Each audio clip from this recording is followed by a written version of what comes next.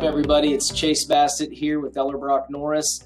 Today I'm going to shoot another video around captive insurance within the video series I'm putting together. Today I want to discuss another common concern that we hear, and that is that captive insurance is too risky. Now, no doubt, when you join a captive insurance program, you have more skin in the game than you would if you were in the traditional insurance marketplace. Now, a question we always ask is, how extensive of an analysis have you done to fully understand this?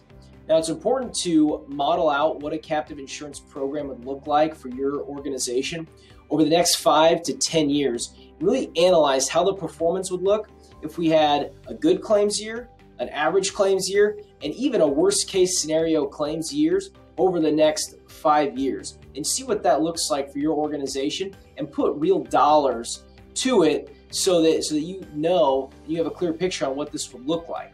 And then once we do that, we compare that to what our performance has been over the past 5 years. How much have we paid in premiums, and how many claims have we incurred, and what is that difference? Should we have received money back?